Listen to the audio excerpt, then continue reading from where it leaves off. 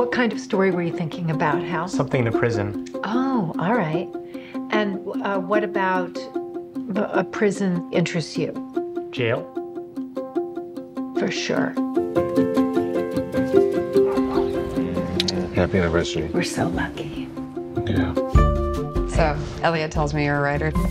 Your last one, it should have done better. There's lots of new voices. Refugees, cancer, murder, abuse. I'm an old voice. You're the best voice. Maybe if Dad hadn't just been verbally abusive, it would have been a bestseller. Don't say that.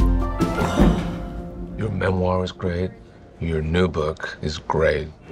How are you? Feeling a little off my game. The only reason she makes me a salad is because she wants me to lose weight, which is passive-aggressive. I want you to be healthy. Doesn't matter. Can you shut up and keep talking? Dawn, you want to intervene here? We can do this at home. Maybe Milani looks tired. I'm aging. What are you, nuts? Can you get Botox? Well, I just get a little bit right here. You know, I can still move my eyebrows. Watch, watch. It's so expressive. Look. Come on, we'll go sneak up on him. Can you say anything? No, I can't. It feels too late. Oh my God. Oh my God. I think I'm gonna throw up. Okay, right here? No, I don't think I can. I can't. If I did say that, you took it out of context. Are you gonna gaslight me now?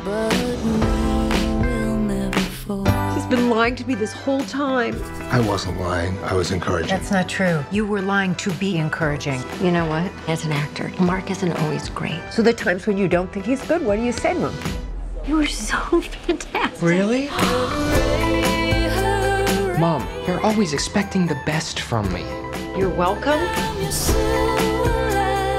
Just need to do something meaningful. What you do is kind of meaningful. To who? No one.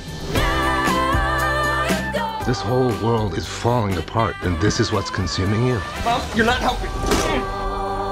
I love you. Oh, okay, well, then never mind.